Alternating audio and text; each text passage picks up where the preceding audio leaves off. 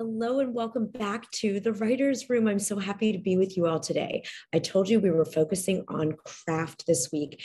It's just one of my favorite things to do, to geek out on writing and go to an author that I think is tremendous and lift up the curtain to like, what are they doing? What moves are they making here? How are they achieving this spellbinding, page churning, riveting, sort of, oh my gosh, how can writing be this good effect? So we're going to do that together today. We're going to be using one of my favorite authors, Lauren Groff.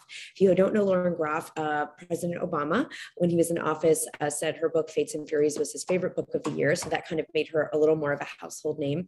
But she is, I think, one of the best American literary authors around today. And I learn something from any piece of writing, whether it's her novels, her short stories, anything she writes at all, I learned something from. So she's a great teacher, as well as being like a phenomenally entertaining writer in the sense that, you know, I'm not reading just like because it's technically perfect. I'm engrossed in the story. So what I thought I'd do today is just share with you a little bit of how do I use another writer's writing to really improve my craft. It's easy to get. Stephen King always said you have to read everything twice if you're a writer, because the first time you get it, if the writer did a good job, completely swept away by the story. And that's true in Lauren's work. And then you read it again as a writer and say, you know, what did they do? So we're going to do kind of the version 2 together today. And I'm just going to read a little bit from the very first story. This is a collection of short stories. She writes a lot of novels. I happen to like her short stories the best, maybe because that's what my most recent fiction book is, short story. And I've just been reading a lot of them. And I'm just going to read a few pieces of this, and then we'll break down what was the move Lauren used. And then hopefully you'll hear something in here that inspires you to try her move in something you're writing. Remember that, you know, we can read fiction and get a move for nonfiction, and we can read nonfiction and get a move for fiction. So for example, if someone is writing a fictional or a nonfiction book and they use like an extraordinary statistic and you found yourself thinking about it all day long, you could still do that in a fictional book and make up the statistic and have something where it really changes the causality, the cause and effect of your world, right? On the contrary, you could read a piece of fiction where there's an incredible use of subtext and pull that subtext into your nonfiction book. So we can all learn from everything. I think it was Ray Bradbury who said that he thought the making of a great writer came that a writer every day would read a poem, an essay, and a chapter of a novel or a short story. So the idea was like reading all genres constantly will make you the best writer you can be. So this is fiction. This is a collection of short stories, fictional short stories. And I'm just going to, like I said, read a little bit here so that we can look at what's going on. What's Lauren doing that makes this so exquisite? And you can decide if you think it's exquisite. You may relate to her writing or not, but I want you to find somebody this week to use as your model. All right, so here's Lauren. On my nighttime walks, the neighbors' lives reveal themselves, the lit windows, domestic aquariums. At times, I'm the silent witness to fights that look like slow dancing without music. So this is a character who's walking around the neighborhood at night. It's astonishing how people live, the messes they sustain, the delicious whiffs of cooking that carry to the street, the holiday decorations that slowly seep into daily decor. All January, I watched a Christmas bouquet of roses on one mantle diminish until the flowers were a blighted shrivel and the water green scum, a huge Santa on a stick, still beaming merrily out of the ruins. Window after window nears, freezes with its blue fog of television light, or its couple hunched over a supper of pizza, holds as I pass, then slides into the forgotten. I mean, that's one paragraph in this, whatever, maybe 10, 15 page story. And right there, we have a masterclass. To me, we have a masterclass in literary writing. Let's look at some of the moves Lauren makes just in this one paragraph.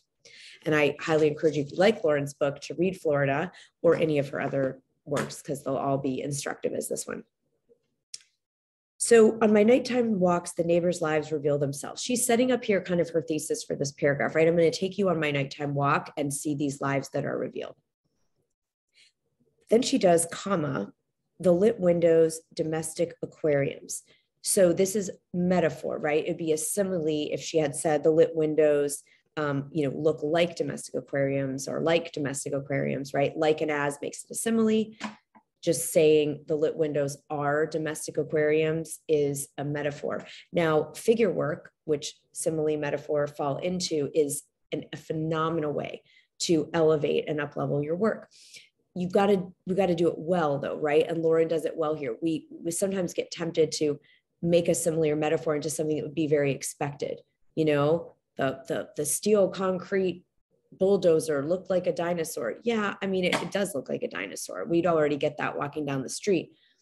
But if the construction equipment looked like ballet dancers, that's going to be very different. Well, why are these industrial machines? Why do they look balletic? What's going on there? That would be very interesting. So you want to give the brain an unexpected comparison in your figure work.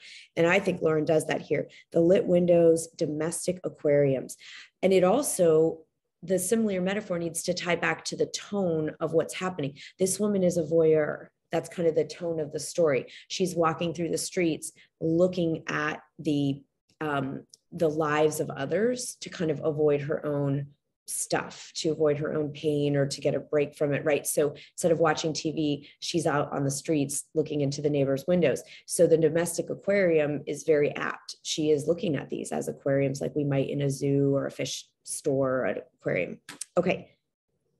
Then I thought this was incredible. It's astonishing how people live, the messes they sustain, the delicious whiffs of cooking that carry to the street. So she's giving us messes, which is visual, whiffs of cooking, which is, olfactory, smell, the holiday decorations that slowly seep into daily decor. Seeping, she's already telling us of the rotting, the deterioration by the verb she uses. They're not merrily standing as daily decor. They're not jauntily sentinels they're seeping. So we already see that this is a story about the decay of something, right? But then she does something really great, something I want to start doing more in my writing. She doesn't just leave it at that. That's very, very descriptive, right? We really kind of get holiday decorations that seep into daily decor. We've all seen the person. I can think of someone on our street who still has their Christmas lights up and suddenly it's just like, oh, I guess that's their lights. So we get it. But then she extends the description. Now you can do this with a similar metaphor or simply a description. So now she gives us she takes it further. Okay. So she's building on the image she's just presented of the holiday decor seeping. That's still general. Now she's going to make it super cinematic and specific. All January, I watched a Christmas bouquet of roses. So we see this bouquet of roses that was there for Christmas on one mantle diminish until the flowers were a blighted shrivel and the water green scum. So again, we get subtext here is that something is rotting, something's festering, something is neglected in this woman's world. This is the lens through which another character might see, a beautiful dissolving into rainbows, if something different was going on in their life. So she's employing subtext here. And a blighted shrivel and the water green scum. Amazing, right? Unexpected description. But then she gives us one more part, a huge Santa on a stick beaming merrily out of the ruins. This is the one hope, maybe. Santa's not giving way to the disintegration of all, right? He's beaming merrily and out of the ruins. Isn't that, I just think that's extraordinary. Using holiday decor as ruins, we think of architectural ruins, right? Maybe nature ruins, but holiday decorations, really unexpected. This is what pleases our brains, and it also makes it cinematic. We build the picture in our minds. Last point here, window after window nears, freezes with its blue fog of television light. That's, to me, another just stellar moment in this paragraph. The blue fog of television light. We're back to this aquarium, back to this eerie, voyeuristic world, back to this detached, isolated existence. This whole story feels cut off. People are hunched over pizzas. They're just glazed eyes in front of the blue fog of television. So instead of just saying, the flicker of the TV screen, which would be the cliche, she's created something different. So write the cliche, then circle it and go back and say, what's a different way? I could say the flicker of the television screen on their faces. Oh, the blue fog. And it's especially poignant because it's a callback to the aquarium metaphor.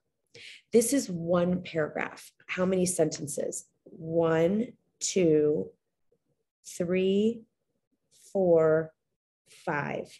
5 sentences, and she's given us a masterclass. Find someone you love. Take one of Lauren's moves, add a really unexpected simile or metaphor, expand a description into something very specific and give us more. Choose a non-cliched way of describing something and use subtext to enforce and reinforce what you're showing us here. Writing is so cool. I can't wait to see what you come up with your inspiration, and let me know if you loved Lauren's or if you find something else that just absolutely lights you up. Have a great writing week.